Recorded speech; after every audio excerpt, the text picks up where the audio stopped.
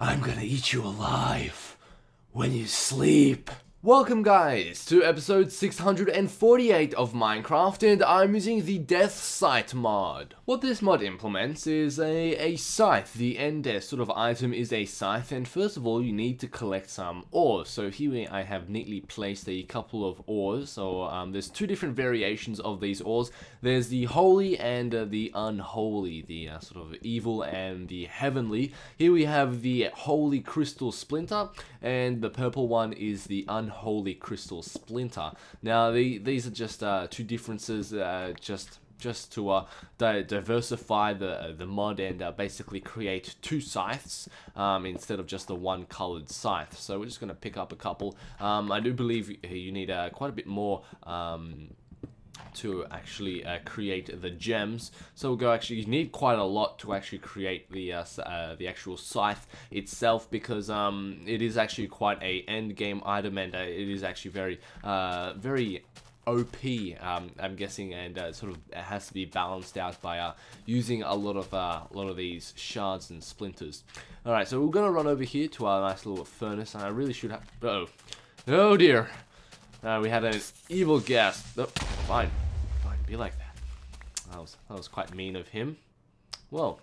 Alright, let's moving on. We're going to place some charcoal or some coal into our furnace, and what we're going to do is we're actually going to use some soul sand, and we're going to smelt that to create the cursed soul. Now it creates a little skull of some sorts, like so, and you need actually quite a lot of them, and what we're going to do is we're going to actually do this. I should have done that earlier, just only used one, and what we're going to create there is a shady pearl, and with these combined, with those combined, we'll actually need a lot more of the soul sand, and what we're going to do is we're going to spread that around, and we're going to create a soul pearl, but that's a bit later on. And now what we're going to do is we're just going to get the splinters, or these shards, and I always call them shards, but they're splinters. But we're going to get the holy crystal, and it changes into a sort of diamond-like object, or diamond-like sort of beloved thing. And there we go, we have a unholy crystal and a holy crystal.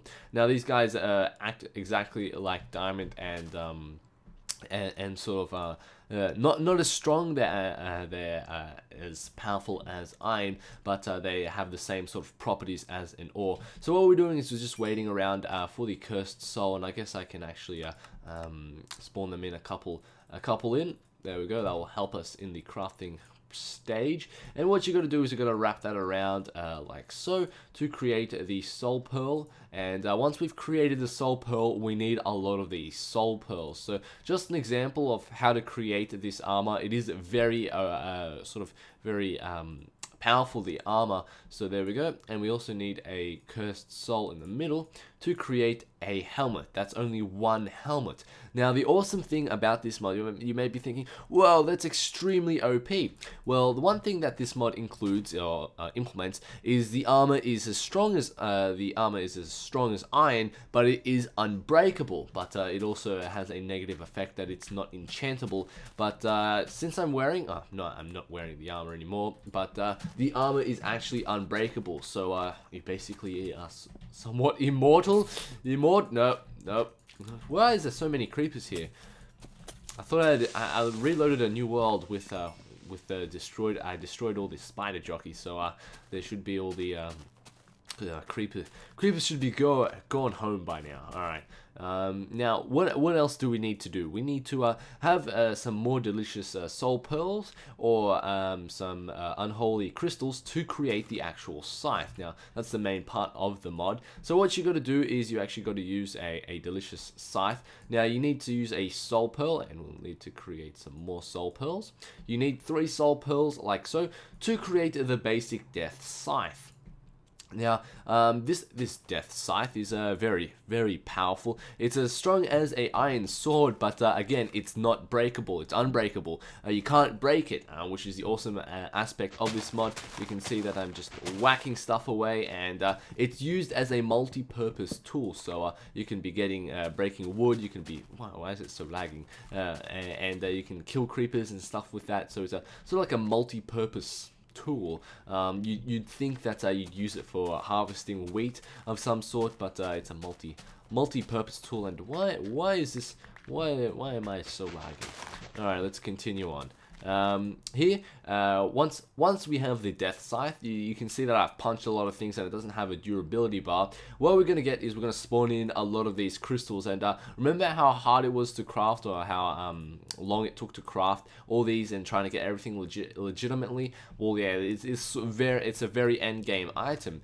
And here we have the Holy Scythe. Now the Holy Scythe is already sort of enchanted with knockback 2 and the fire aspect 2. Now the Holy Scythe has a sort of a different aspect than the Unholy Scythe. It's a bit stronger than a diamond sword. It's unbreakable, and again with the enchanted stuff, it gives you a nice little loot. There we go. Delicious stuff. I want to try it out on an actual mob. Let's see. Look, I'm just wearing my little head mask over here, and like the Grim Reaper over here. Come here. Come here. Whoa! There we go. Look at that knockback. So yeah, you know what? I want to push this Zomba off my... Did he fall off? Yes. I'm victorious. Let's go say hi to him. Huh. Hey, zombie. Nope. Why am I not... Okay. I'm surfacing now. Come back here. Come back! Die! There we go, he's dead. And just continuing on, I'm going to craft the Unholy Scythe. So, we are actually going to do this, and I'll just spawn in a normal scythe. So, here's a Death Scythe, and then we're going to get the Unholy Scythe. Now, you can actually create a grindstone. Now, what that means is that it actually sharpens your scythe up, so you can actually get the enchantment of the scythe. Now, you need a stone block like so to create the grindstone, and all you need to do is place a scythe there underneath, and I think it's a shapeless rest. No, it's not.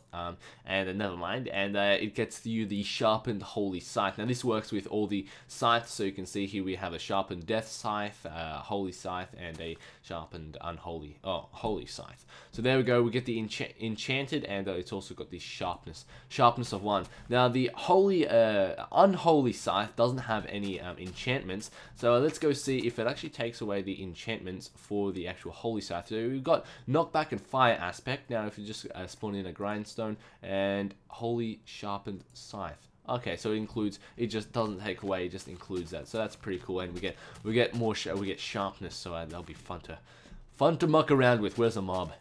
Where's a mob? Come here, wherever you are. They always like to hide in this corner. Look at them. They're always attracted in here. I always hear skeletons somewhere here. Nope. Okay, fine. I'm mistaken. Nope. I was right. Let's see. Oh, yes. Yes. Oh, hello. Thank you, Iron Ingot. Now, I rate this mod a 6 out of 10 Fruit Loops. This mod was sort of mediocre. It was cool, but not awesome. Now, it just implemented a few armor sets and a new tool. Nothing too spectacular there, but it's just pretty cool if you're into the Grim Reaper, or sort of creating evil, sharp scythes. So, thank you guys for watching. Don't forget to rate, comment, and subscribe. And as always, have a nice day.